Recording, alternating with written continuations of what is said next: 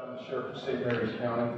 I've spent over 30 years in law enforcement in service to St. Mary's and the state of Maryland.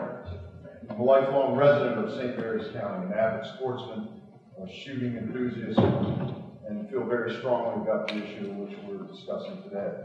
I'm the immediate past president of the Maryland Sheriff's Association and serve as the current chair of our Legislative Affairs Committee.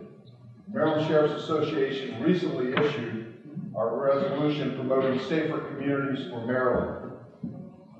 The resolution incorporates the association's position on gun rights. The tenets of our resolution are, as the sheriffs recognize, the elected sheriff is the chief local enforcement officer and elected by the people. All Maryland sheriffs take an oath of office to support and defend the United States Constitution, the Maryland Constitution, and the laws of the state of Maryland, including the Bill of Rights and the Second Amendment. The primary mission of the sheriffs is to ensure public safety. There must be a comprehensive approach to create a safer environment and safer community. Gun control alone, we don't believe, creates that. We agree to keep guns out of dangerous hands. We need to support improved information sharing across the disciplines. The Maryland Sheriffs believe mental health treatment must be greatly expanded.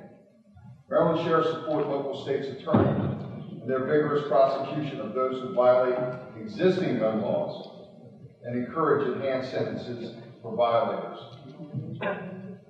The primary mission of the sheriffs is to ensure public safety. We support enhanced firearm safety efforts, including incentives to promote both safe and secure storage of firearms and the use of firearms.